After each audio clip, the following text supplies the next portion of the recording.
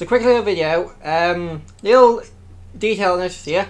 Cyndaquil has fire coming out of its back in this cutscene for the Legends of Arceus trailer. And in Sword and Shield and in yeah, I think it's just Sword and Shield that you can have the Cyndaquil line following behind you since Gold and Soul Silver. The fire, they would not have the fire on their backs unless they were using a move in battle. I think even in battle, if they were in battle, they wouldn't have the fire coming out of their backs. They would only have their fire coming out of their backs when they used a move.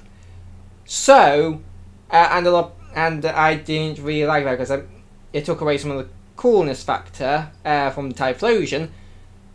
But this might actually mean that Cyndaquil will now, and Quilava and Typhlosion will now always have fire coming out of their backs unless like they're being knocked out or something like that.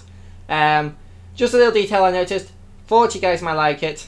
Yeah, see ya in whatever I decide to do next.